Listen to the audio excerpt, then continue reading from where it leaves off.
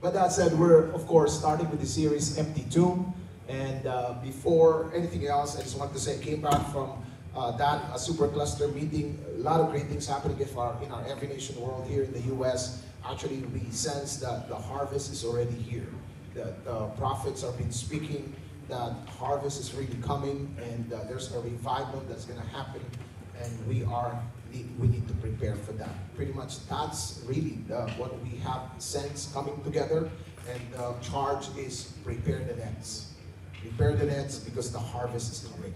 I don't know about you, but we need to, as God's people, to heed that. And for the next few months, as we come together with the leaders, as I meet with them, actually I'm meeting with the leaders of Pasadena later this evening, and I'll be meeting with the leaders in San Diego next Sunday after our church, and that we would hear that once again, and we would sit down and process that and how we're going to be able to prepare the net. That because the fish that God promises that we will be fishers of men, amen. That God promises that we will be able to catch them, not catch, but be able to hold them as God brings them. So that said, also I want to report that our building renovation is still ongoing, amen. And some of you might be thinking, what's going on? It's really the building is still happening. It's still happening. We just had a meeting with some engineers last Friday. There's some things that needs to be fixed as we open up the building, that needs to be addressed, that needs to be, seems like we're going to be a little bit delayed. But just like what I've said, I wanted to just fix everything before we move into there, so that when we move, then we're not going to fix anything. So we're looking at somewhere June, July now. So because this fix is quite long, I'm sitting there, I'm like, is there any way for us to be able not to do that? So I'm like, So, but they're trying to finish it. So we have April now, May, it's ongoing now. It's pretty because they're putting the framing there and everything. So, but it's kind of like a structural support that we need to put. So it's going to take some time, some engineering work, some computations. Of course, you have to talk to consultants and stuff like that. But it's moving forward, amen. And I just want to take this opportunity. Thank you for your generosity. Thank you for giving, in our building campaign and building renovation. Thank you very much. Amen. Let's give everybody a round of applause for just not months. Just a few more months. A while ago it was a few more weeks. Now it's about May, June. So I just wanted to move there, to be honest. I don't care if you don't have anything. Just stand there like, hey, this is our building. So, but we can't do that. So we have to fix a lot of things. All right, so Empty Tomb. And this is now our third week, of course. We're studying the meaning and implication of Jesus' resurrection and how that affects us, the significance of that in our walk with God. And I like this because, again, every Easter Sunday we celebrate, Easter with a great celebration, declaring that Jesus is alive. But somehow after that we stop, and then we don't even talk about the whole ramification of this Easter that we have celebrated. And I think if you look at the book of Acts, even with Jesus' disciple, when he was talking to them in Acts chapter 1, yes, they were excited about Jesus being alive. Yes, they were excited about God really fulfilling what he had promised. But yet there was a discussion in that moment wherein God, are you at this time, according to the disciple, are going to restore the kingdom? Because they understood that Jesus' resurrection is connected to a whole lot of promises that God spoken to them. So this is not just about being happy that Jesus is alive, but what is the implication of that to our future, to our walk with God, and also to our eternal destiny as believers in Christ. That's what we're going to talk about this morning. And I think in the first 2 weeks, of course, Paul talked about the question, because the disciples were the church in Corinth were asking this. They says, how can some of you say that there is no resurrection of the dead? Because again, because of the cultural belief according to the Greeks that there is no resurrection. Now Paul was trying to address this. Paul was trying to answer this in a lengthy discussion about answering that really there is this resurrection that we need to believe. So in the first 2 weeks, number one, Paul presented a historical, the first one is historical presentation about Jesus' resurrection, that indeed there is an evidence and proof that he resurrected. Last Sunday, we spoke about, not historical, but the logical explanation. Remember that?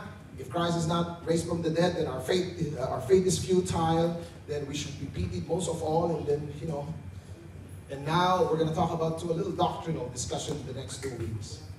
So what is the doctrinal explanation as Paul unfolds this for all of us? This is very important.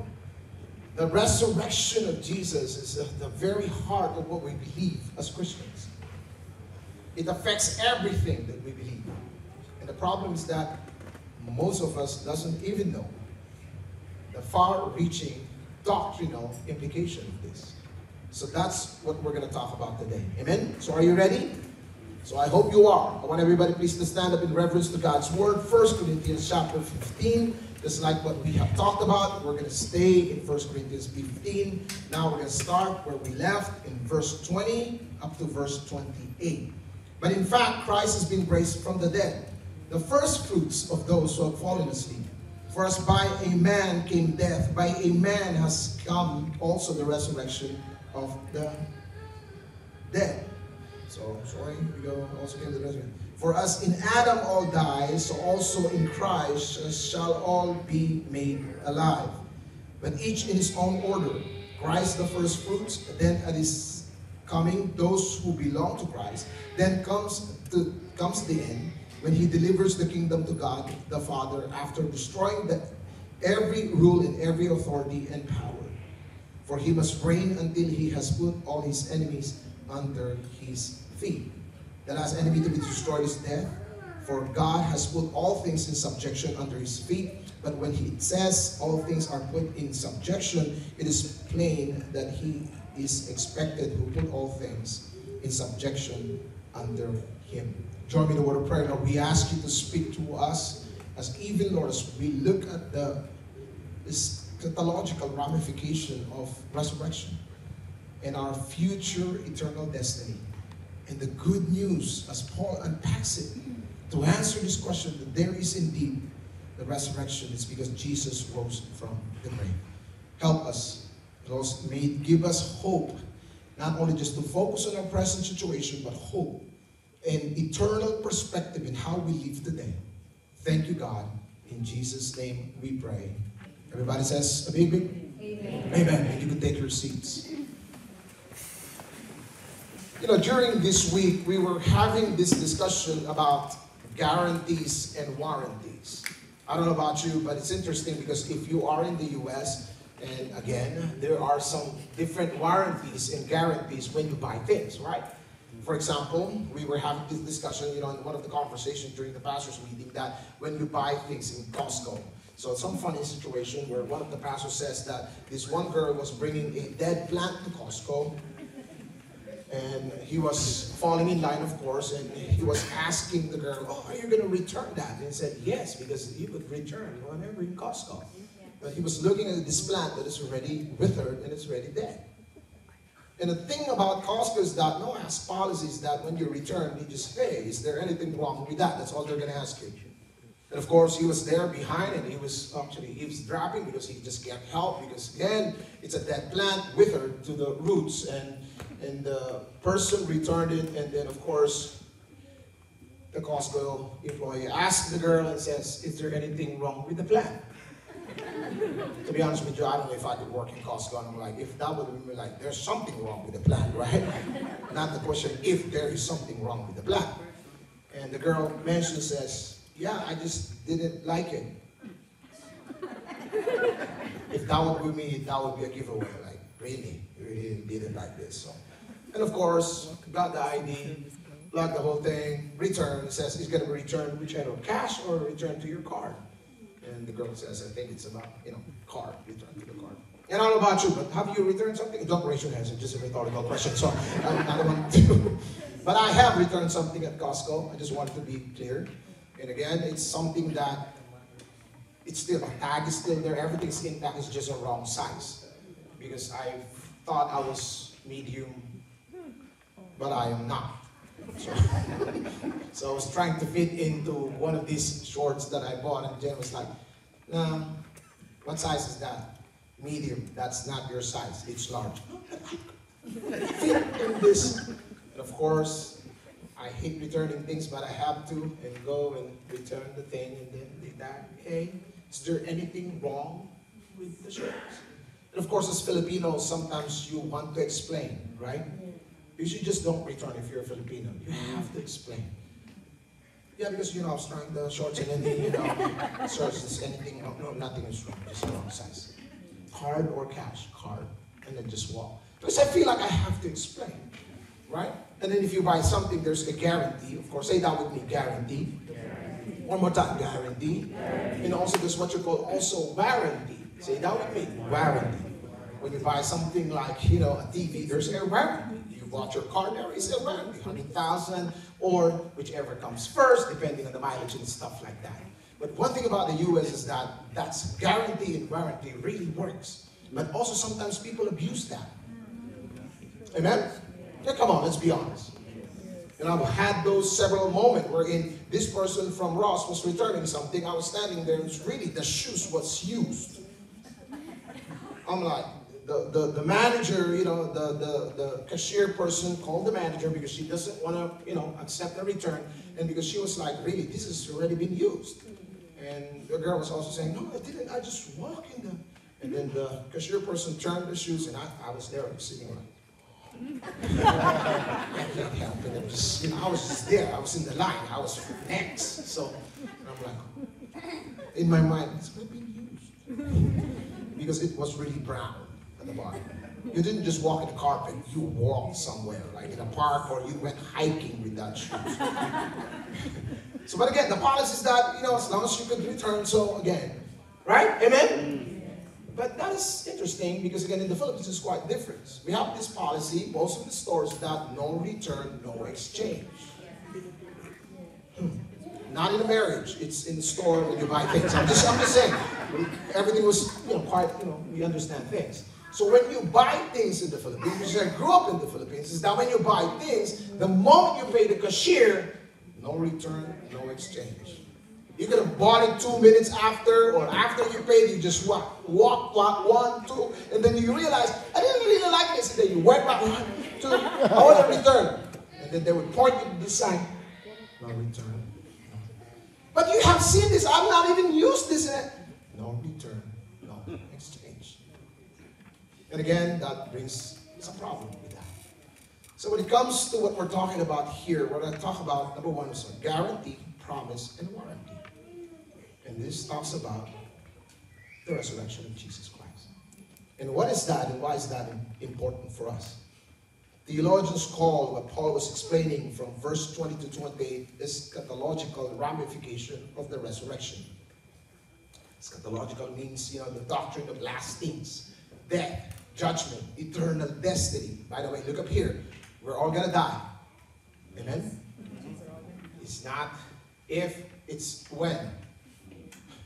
We're all going to die. Some of us are going to die earlier than the others.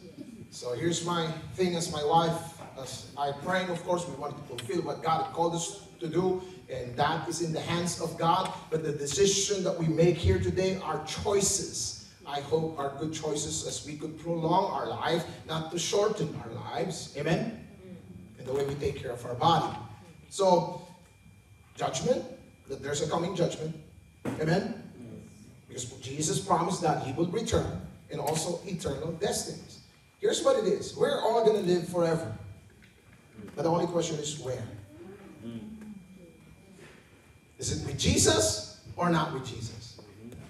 So, it's interesting because one of my Victory Group member, and that's part of our Victory Group, is that Hi is cardiologist, and here's what he shared, and I hope he doesn't mind because he shared it in our Victory Group. Here's what he said. And of course, as a doctor, he deals with a lot of patients, when it comes to people, heart condition, and also people when their time is already short. It's interesting because everybody becomes religious at that particular moment. Because there's something about that is deposited in our hearts, something about eternity that echoes in our DNA. Because we know that this is not just when we die here, this is not just the end. You may realize it now or later, But you will come to that point when you come face to face with that. So with this, we're going to talk about this now, and this eschatological ramification of the resurrection. And that is what's going to happen in the future now that Christ has risen from the grave. What is the implication of that for you and I as we look forward now to the future of what God has for us? Not just living for this moment, but living for the future. So that we're going to go, and I'm going to share to you 3 things today as we look at this. And here's the first one. First is eschatological ramification is this. Jesus' resurrection guarantees our resurrection. Let's read that. Jesus' resurrection guarantees our resurrection. If there's one guarantee that is sure, better than Costco, is the guarantee that Jesus gave for us when he rose from the grave. Jesus' resurrection ensures that also you and I will be resurrected someday. Amen? Come on.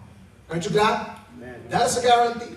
While people doesn't know that people might be thinking, oh, maybe they will be resurrected. But the reality is that this is 100% sure that we will be resurrected also with him. In verse 20, as you could see, let's read this. And here's Paul now. But in fact, Christ has been raised from the dead. Again, after discussing that if Christ has not risen from the dead, then our faith is futile, then we are more to be pitied or miserable than anyone else, then our faith, then we are what? Well, according to Paul, that then we have misled the people, but now he is what? Now shifting here, the contrast from the negativity with the positive now affirmation of this resurrection. From the logical explanation, if Christ is not really, rose from the grave, now he shifts into this and says that, in fact, that means this is for sure that Christ is being raised from the dead. That means Paul was saying to you and I, you can count on this. You could hold on to this. That's what he was saying. This is not just a fairy tale. This is not just some stories that people have made. In fact, that's what he's saying. You can count on this. He wanted to establish the fact very clearly that Christ is risen from the dead. Then his preaching is not in vain. Our faith is not in vain. Amen?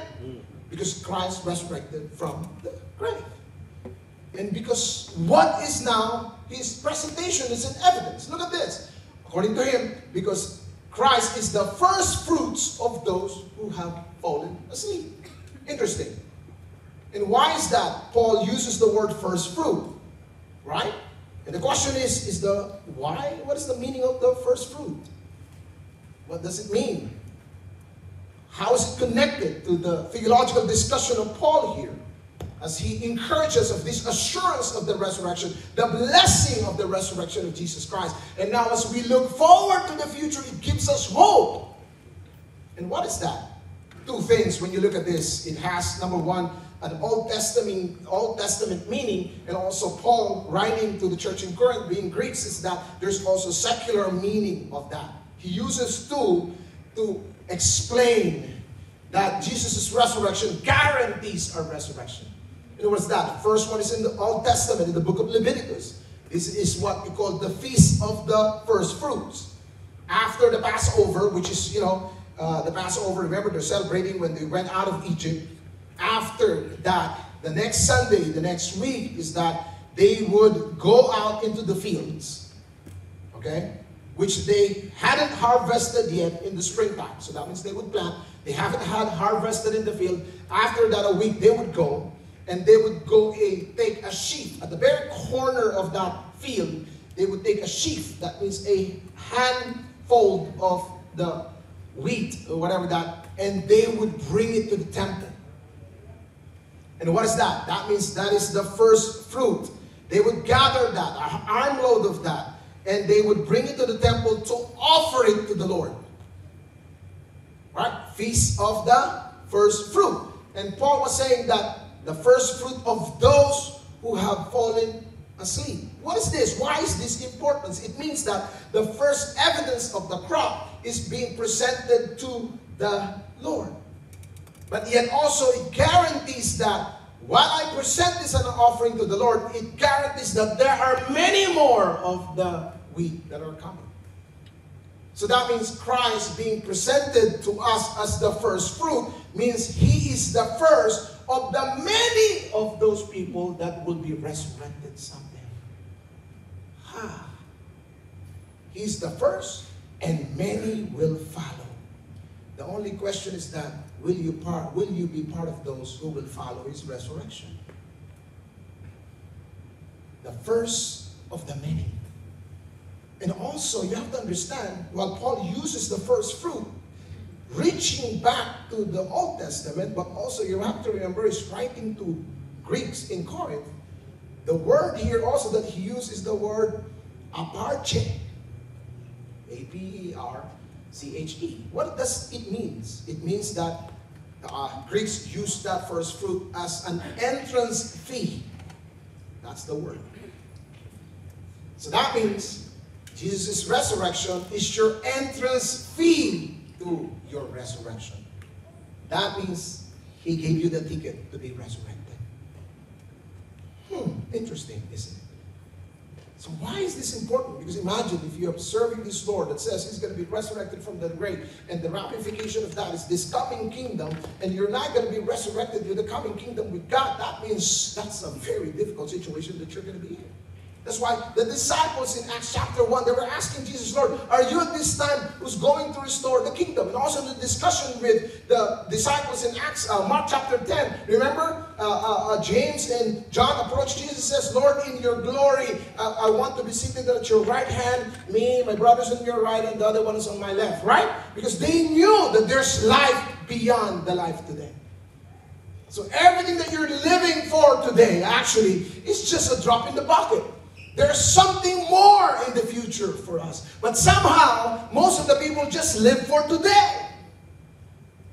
But you're not investing into eternity, though. Yes, it's expensive in San Diego. Amen? But I love to be in San Diego.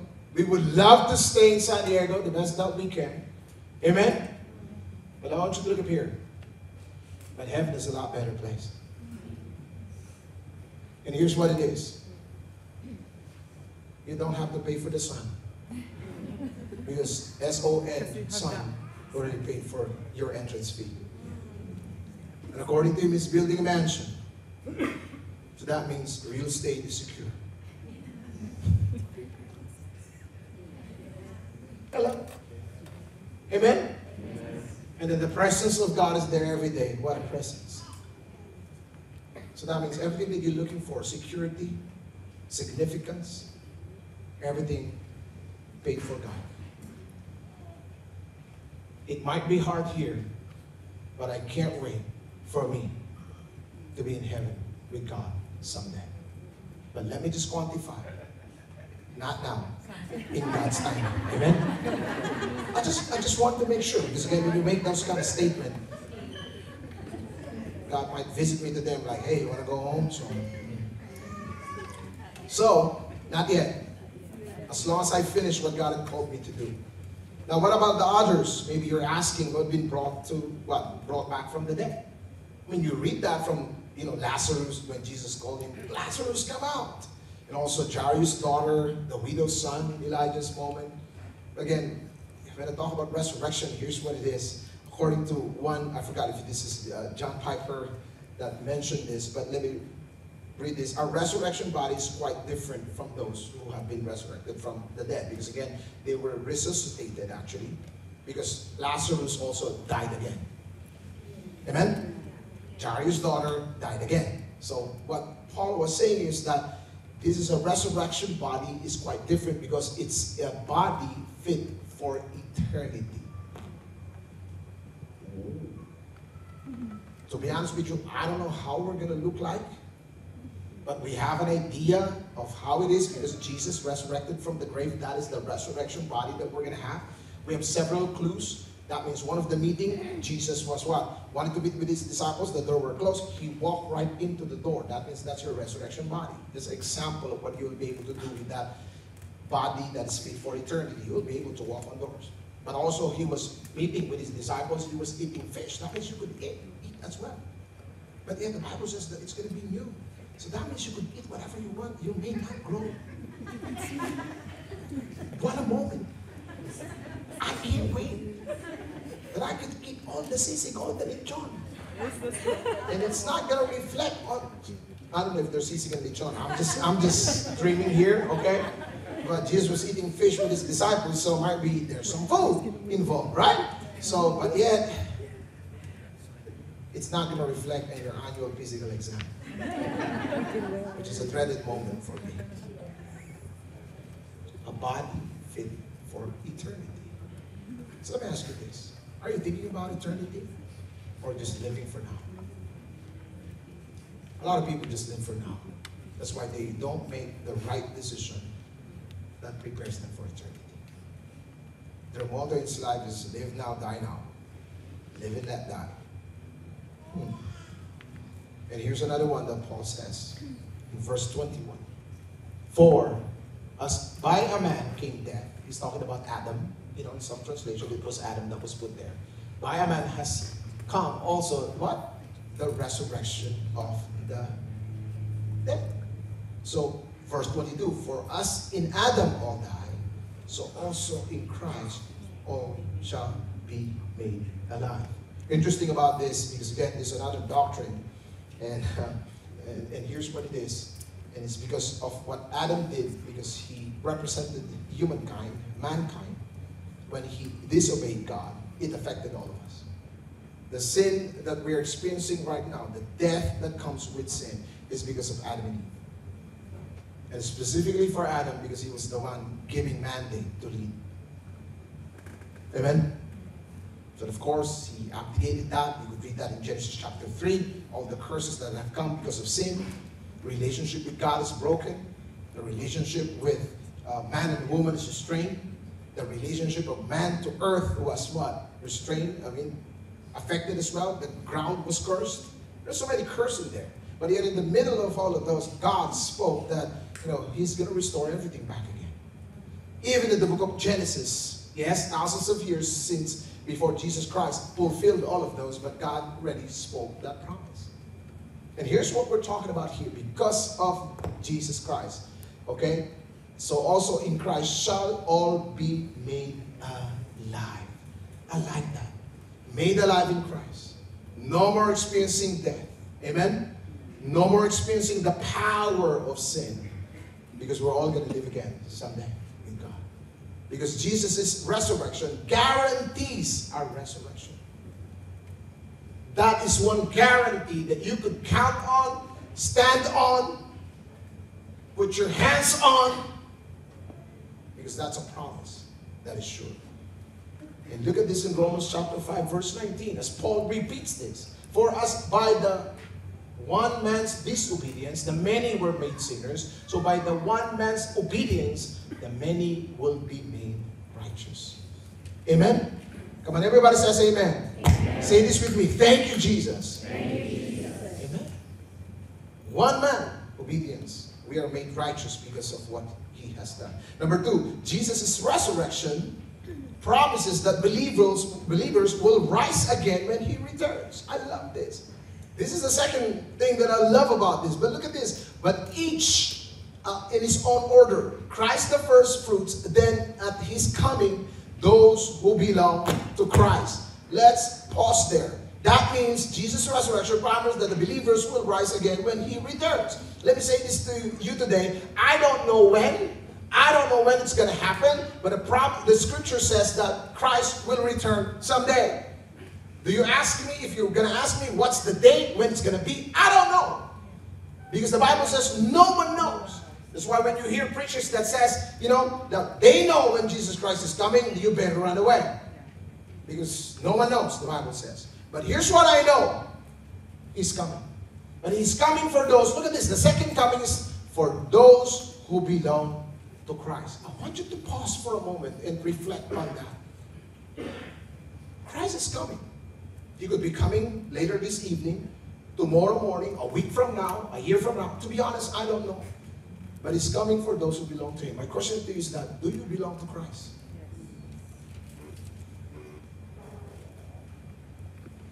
Paul was clear. Those who belong to Christ. Do you belong to Jesus? If he's coming to take us back with him. If you don't belong to him, he's coming for a different reason.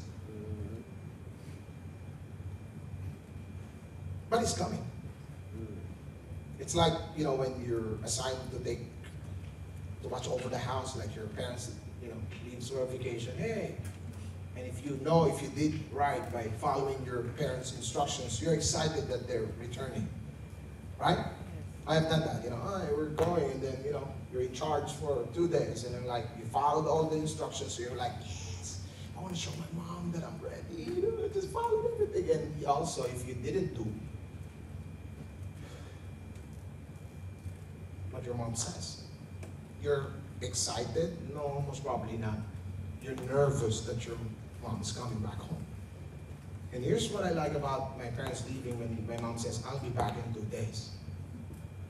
At least I have, you know, some space to know. But when my mom says, I don't know, maybe 2 or 3 days. Quite difficult. Quite difficult to do anything. Because you don't, but now you can track them on the phone. Right? So, sorry, I might give you some points. My daughter does that. She tracks us. So next time I'm going to go put my phone into, yeah, Sean is sitting there. So let me just say this. Christ will resurrect Christians when he comes. According to what we're reading. So when will all this happen? Just like what I said, I don't know. And according to this, here's the order. There's an order here in how it's going to work. First, Christ, the first fruit, remember? First fruit, that means it's the first of the many. And then, at his coming, those who belong to him. Let me ask you this. The order first is Christ. Did that already happen? Come on, this is a simple question. Let's read. Christ, the first fruit. Did that already happen? Yes. So that means we're now in the second order. So that means he's coming anytime. My question to you is this. Are you prepared when he comes? Yes. I hope so. Because again, if you're not, then this is the time for you to be sure. There's a lot more that we could talk about this, post-trib, pre-trib, but we're not going to go through that. I'm just giving you the basic for now because it's going to go create a whole lot of questions instead of you being clarified. But the main thing here, he's coming back again. And here's the next question. Are you prepared when he comes back? What would you do? What would you say to him when he returns tonight? You're like, no, I'm not ready. No, Lord, I repent just to make sure. Or are you excited? It's because finally you're going to be able to see the one who died for you, who gave his life to you. And you're excited because you know that you're going with him. I don't know about you, but my mom is going somewhere. When I was young, I wanted to go with my mom. Because I don't know where we're going, but if I'm with my mom, I know I'm going to get fed.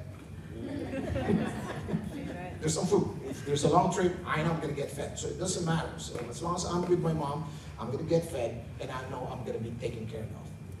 Right? Come on, man, you're young, right? That's why all the kids, if you're going to have kids someday, they're all going, I want to go, and they will cry. Ah! Because of that attachment, yes, but most of that because they're more secure when they are with you. I don't know about you, but same with Christ. I just want to be where Christ is. When he returns, like, take me. I'm done here. Too expensive in San Diego. Take me. Free rent in heaven, amen. And not only that, I'm not a better call. Better than everything.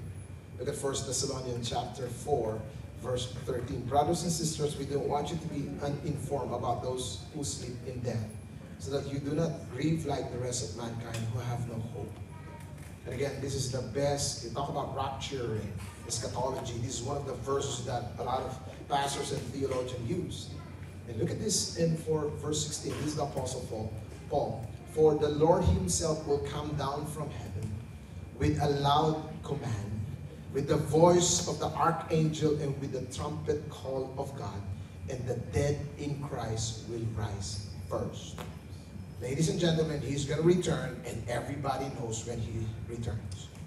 It's not like Jesus arrived and like, you know, what happened in Bethlehem.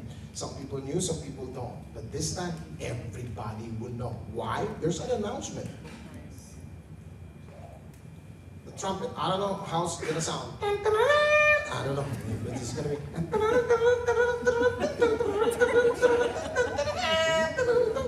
I don't know. Sounds bad as a call. So what would be a perfect trumpet call?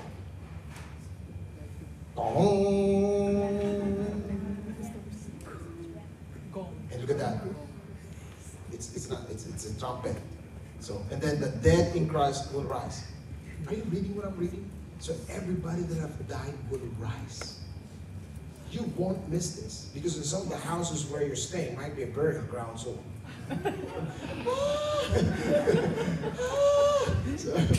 but you will not miss. Millions of people. The caveat is those who belong to him first. There's the second round, but those who doesn't belong to him, but those who belong to him first. So when this happens, and everybody's, how would you know if you're dead? So, hey, anyway, moving forward. And let's continue. And then after that, we who are still alive and are left will be caught up together with them in the clouds to meet the Lord in the air. So we will be with the Lord forever. Wow. The dead will rise first. And if you're alive when Jesus returned, then you. So that means you and together with others are dead will be caught up in the air. So we will see each other. At that moment, we will know who's really a Christian or not. Wow. Actually, that's what it is. And then he'll be looking. Pen? Pastor Robert. Joshua. Actually, that's what it is. Them first and then us. And everybody you thought will be, our Christians, that's the moment that we will know. But the decision for you to get there is here right now. You can't make that when everybody was being raptured and you're like, Lord, I accept you in my heart in Jesus. Too late. To those who belong to him. Amen? Wow. I don't know about you. This is the most scariest moment of your life or the most glorious moment of your life. At that particular moment, if that you belong to Christ, you're being raptured, you're like, thank you, Lord, everything that I thank you. The guarantee is resurrection. It's never about you. I can't wait for that moment. And while also that happens, the next one will be, the unbelievers will be as well, but there will be a judgment. There will be a celebration. There's also going to be a lot of weeping.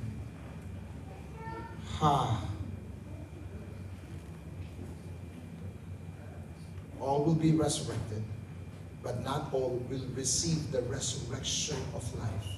Some will receive the resurrection of condemnation. And they were judged is because they didn't make a decision to follow Jesus. And they would live forever, not with Jesus, but in hell. Yes, ladies and gentlemen, hell is true. Number 3, Jesus' resurrection brings final resolution to everything. I'm going to stop in verse 25 because the 26 to 28, I'm going to use that on week 4 because we're going to talk about death being defeated. But let me just, enough for us to talk about here. Jesus' resurrection brings final resolution to everything. What do you mean?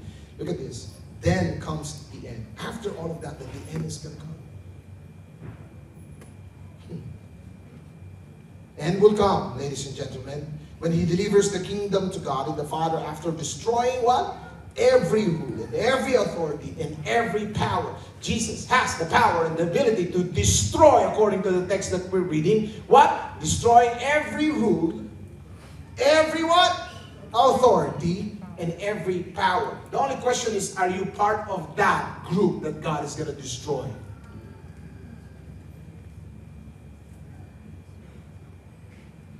For he must reign until he has put all his enemies under his feet. So this is quite a beautiful eschatological ramification. That means, look at here, theologians call this as already but not yet. That means we have received the victory because of what Christ has done at the cross, but not yet, because the full completion is that when he comes in, when he returns. Why do I say already? Because God already defeated death, but still we're going to die. But yet, already but not yet. Not yet is because, again, we're going to be resurrected with Christ. So that means we have an eternity to plan for. The only question is that, are you ready for being with Jesus or not being with Jesus? And also, here's another good news for this, is that what we experience here today is just temporary. Amen? Loved ones that died and passed away, things maybe that you've been wrong, there's injustice, everything will be put in place in the future. That means, that's why Jesus says, vengeance is mine. If you have been wrong in this lifetime, guess what? Everything will be made right when Jesus Christ destroys every rule, every authority, and every power. So that means I have hope. Some people may say that they have gotten away by doing things, doing the wrong things, but actually you didn't get away. You are just being given a time to repent. Because when he returns, no more repentance. Because that's the end.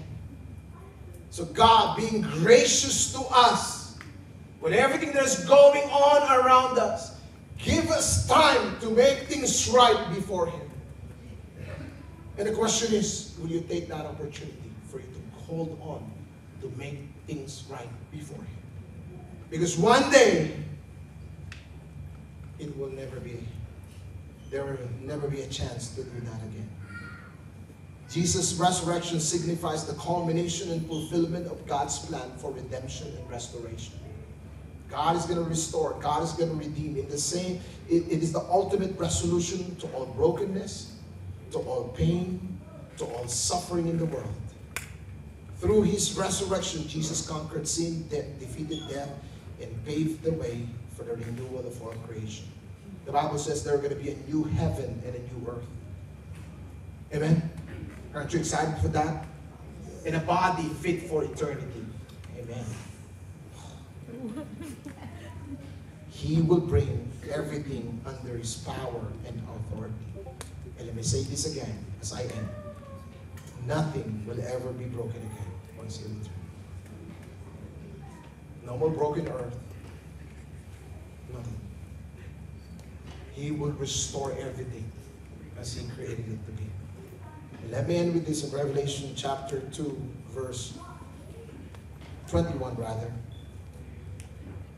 Verse 3. And I heard a loud voice from the throne saying, behold, the dwelling place of God is with man. He will dwell with them, and they will be his people. And God himself will be with them as their God.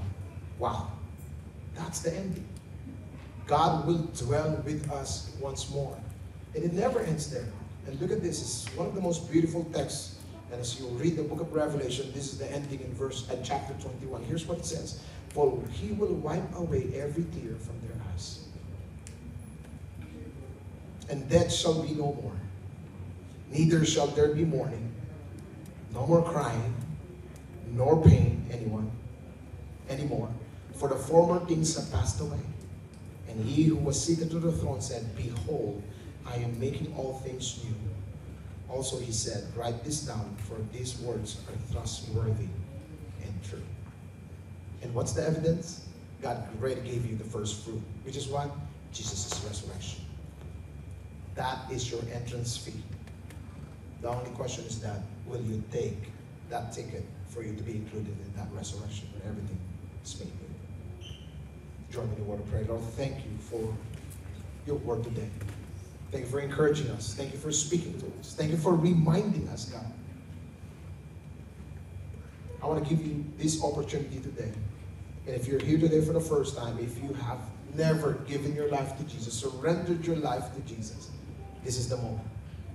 Because this is the time when you think about eternity, not just for the present. That means when He returns, will He return for you? And if you're not sure, I'm giving you this opportunity today to surrender your life to Jesus and say, God, I'm giving my life to you today. I'm surrendering my life to you. If that's you, I want you to lift up your hands and let me pray for you. Anyone in this room, you're giving your life to Jesus, surrendering your life to Him and saying, I want to make sure. Thank you, Lord. Thank you because you love us.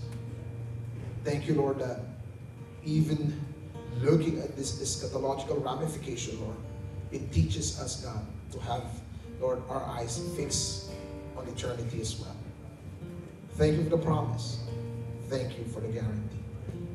Let's bow down and eyes closed. If you're here also, maybe you're going through some situations that you don't understand, challenges. There's hope in Jesus because there's an evidence because of what He has done. You're saying, God, I'm putting my hope in you. My hope in you. Maybe a situation for your family, a situation in your marriage, a situation in your workplace. Say, God, you know what you're doing. You hold the future in your hand. And I trust that. And if that's you, I want you to lift up your hands and let me pray for you. Let me pray for you. Yes, yes, yes, yes. Thank you. Yes. Lord, I pray for my brothers and sisters who are lifting up their hands. Challenges, difficulties, uncertainties. Lord, you're already given us the evidence, Lord, that the most difficult promise you fulfilled. And the promise and the guarantee is this, that Lord, because of what you've done, you could and you are in control of our situation. And with that we trust. And with that we hold on. But we commit everything to you, Lord. And we're grateful. We lay it down at your feet. Thank you, Jesus. Put down your hands. In Jesus' name we pray. Everybody says, amen. Amen. Go on, let's give Elijah